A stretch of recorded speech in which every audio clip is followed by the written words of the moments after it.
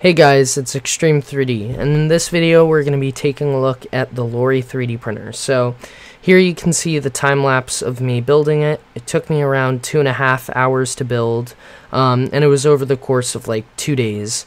So it was pretty easy to build compared to the other printers I've built before. And it took a little bit of calibration, but I will go over that in future videos. So let's take a look at it now.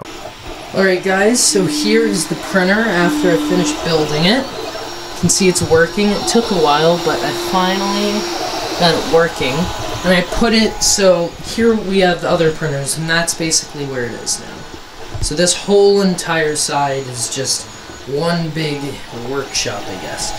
So these are some old PC water cooling fans that I have. I have 2 of them.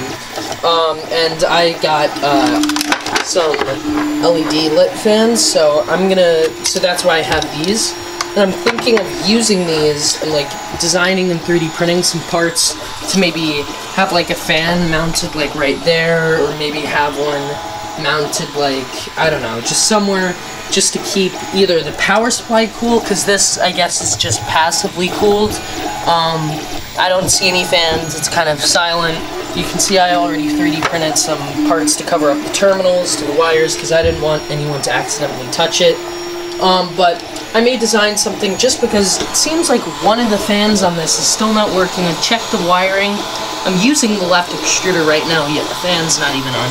There are fans on the sides though, which is kind of nice, but let me get back to the point of this, which is just looking at the overall build.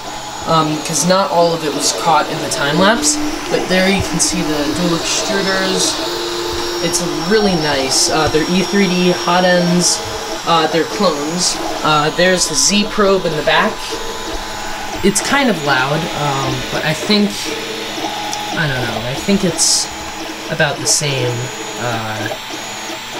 as my Flash Forge Creator Pros. There you can see the motherboard underneath the acrylic right here. And there's this was laser cut, so you can kind of see the logo. These are both of the extruder motors. You can see this one is the one being used because this is a Bowden system, so that's pretty cool. But this thing is massive. Like this bed is 1 foot right here. The bed, just that, and this just takes up so much space. I had to move a lot of stuff, but it worked out because this was my workbench before. So now this is my workbench, this tiny little area, and this is just for the print.